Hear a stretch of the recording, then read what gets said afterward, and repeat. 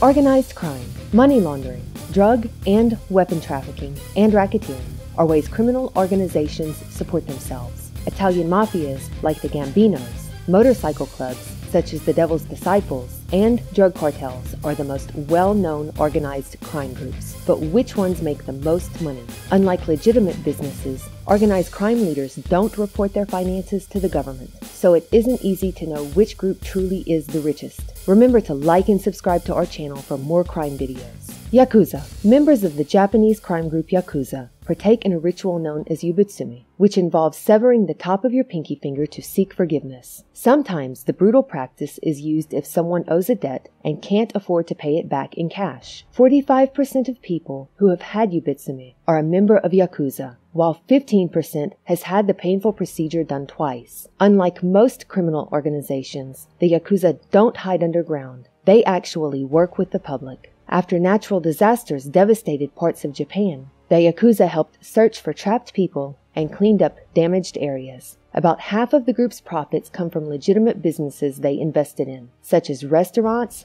hotels, and pet shops. It is believed that the Yakuza group has close to $10 billion in assets in American money. The estimated annual revenue of this organization is $13 billion.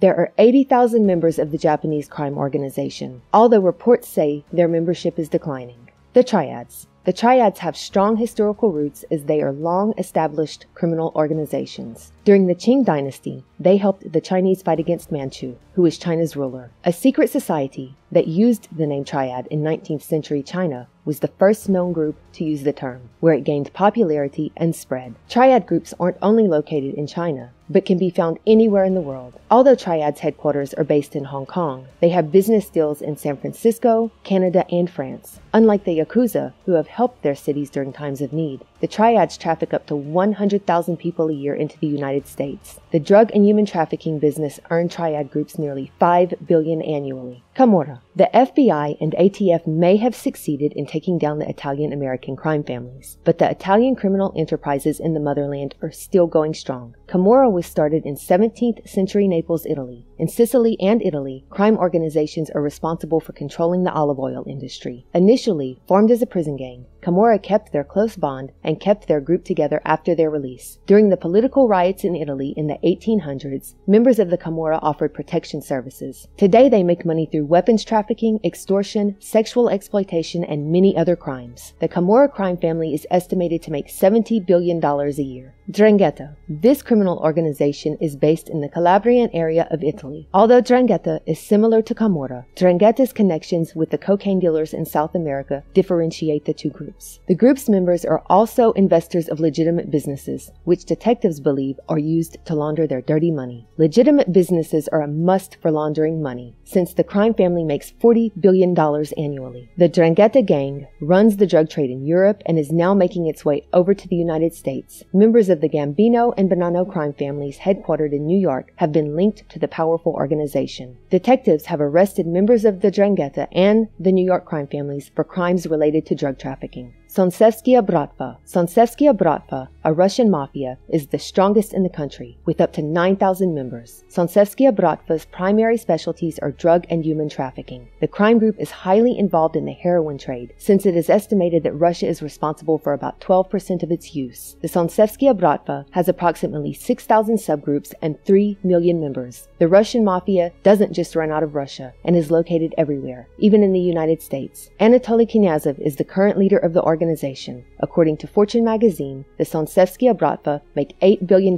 each year. Sinaloa Cartel. Currently, the Sinaloa Cartel is the largest drug cartel operating in Mexico. Cartel members work as a middleman between South American drug lords and the American market up north. The foreign policy stated that the Sinaloa Cartel had trade routes through southern states like Arizona, Texas, and parts of California. The Sinaloa Cartel is estimated to take in $3 billion a year. El Chapo Guzman is the former leader of this dangerous yet affluent gang, but in 2016, authorities recaptured the wanted criminal. Other businesses the Sinaloa Cartel is associated with include pirating and mining. Los Zetas. The Mexican drug cartels are considered a $13 billion business, and Los Zetas is one of the most successful cartels in the country. Los Zetas was founded in 1997, and the members of Los Zetas are well known for their violence and structure. Members have used threats and scare tactics to get the media not to publish information about their illegal drug trafficking business. The New York-based Committee to Protect Journalists stated since 2006, dozens of journalists have been murdered or gone missing. Brutal acts, like torture and beheadings, are typical for Los Zetas. After killing and carving up their victims, members of the Los Zetas cartel will leave body parts strewn over the Mexican roads to scare rival gangs. In October 2012, the longtime leader of the cartel was killed in a shootout with Marines. Medellin Cartel.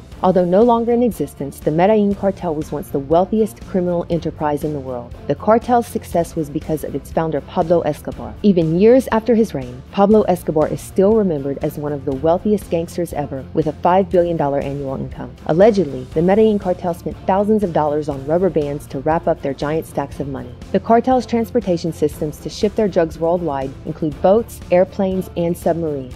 Over $20 million was earned by the Medellin Cartel annually. Knights Templar Cartel. The Knights Templar Cartel is a Mexican group that made money importing drugs to the United States. Drugs like methamphetamine and marijuana were the main exports. Members of the cartel would use the border between the United States and Mexico to transport their drugs. Besides drug trafficking, the Knights Templar Cartel was known for its violent nature and wouldn't hesitate to commit murder. In 2014, Mexican authorities took over $14 million worth of items from different locations within the Knights Templar Cartel. Gulf Cartel. The Gulf Cartel is one of the oldest drug cartels in Mexico and has an estimated $9 billion net worth. Initially, the cartel strictly operated out of Mexico, but today they have bases in Europe and the United States. Besides drugs, the cartel has been involved in high-profile murders and abductions. Despite most of the cartel's leaders being incarcerated, the cartel is still in operation. They are still operating and are one of the world's most successful cartels. During the 1990s, the Gulf Cartel was worth over $10 billion. Thanks for watching, and remember to subscribe and like for more videos.